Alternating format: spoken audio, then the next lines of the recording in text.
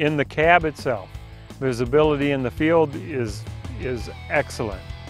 You can see from boom to boom. The boom is, the outside booms, the center boom is in that same position.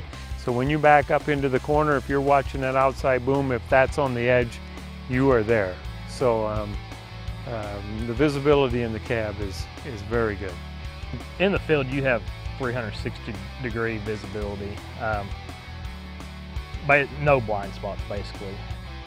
And one thing I do like about it is at one time we were thinking about a case and where you sit right above the front tires or even slightly in front of, you can't really see where you're going on your corn rows, so you could be running over some corn. This, where you sit back a little ways, you can see where your steer tires are on this machine.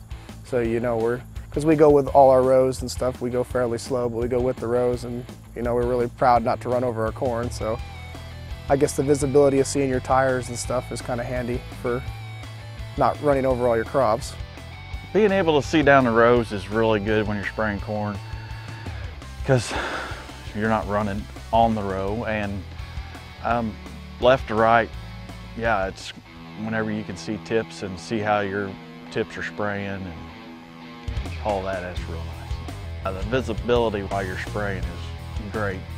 As far as I'm concerned, it's about the best I've ever set in, I think.